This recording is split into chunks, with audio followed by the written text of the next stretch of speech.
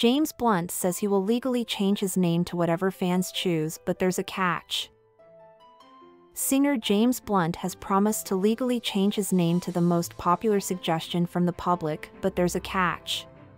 The 50-year-old musician vowed that if the re-release of his debut album Back to Bedlam hits #1 in the charts, he will change his name by deed poll. In a video message posted on X, Blunt said the album, which features hits like You're Beautiful, Goodbye My Lover and High, is being re-released on October 11th to mark its 20th anniversary. "I'll let the people decide," Blunt is heard saying in the short video. He adds, "But if it doesn't go to #1, I'm not changing my name."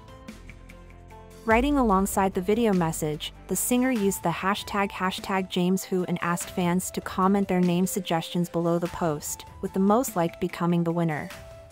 And fans did not disappoint. Within hours of being posted on Wednesday, it racked up over 800,000 views and more than 2,000 comments. The most liked suggestion at the time of writing was Blunty McBluntface, the exact name the singer said he did not want during an interview on the Chris Moyles Show on Radio X on September 30th.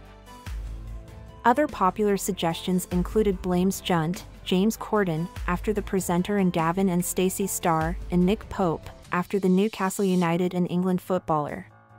Back to Bedlam became one of the best-selling albums of the 2000s in the UK and is 17th on the list of the best-selling in UK chart history, according to the official charts website.